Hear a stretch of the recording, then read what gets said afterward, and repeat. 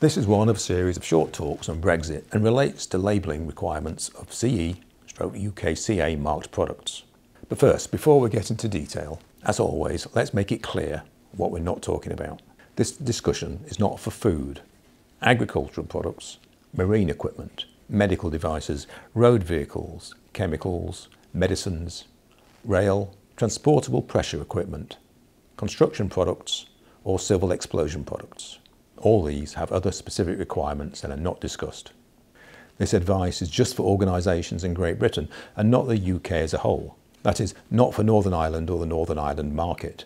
One frequent common question relates to the CE marking plate attached to equipment and whether separate plates are needed for the EU and the UK markets. There is no reason why common marking label cannot be used. Indeed, this is by far the most common solution used by manufacturers that market products in different parts of the world. It is usual to see CE marking alongside UL, CSA, CCC or other labelling on products. The good news is that following a new GB marking system would simply result in the addition of the UKCA mark as well as any other marks. Present GB guidance also states that until the 1st of January 2023, the UKCA mark need not be permanently fixed. So, for example, it could be just a sticker. Until then, it won't have to be fixed to the machinery. It could also just be a company documentation, e.g. the instruction book.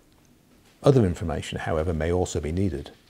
For all marked equipment, apart from machinery, both the EU and the GB systems require contact details of any importer to be attached, wherever practical, to the product, and if not practical, instead, to be on the packaging.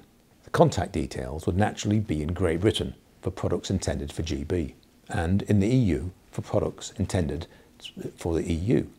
It can be surmised that if the manufacturer's address, which should also be on the product, is in one of these locations, then an importer's address is not needed.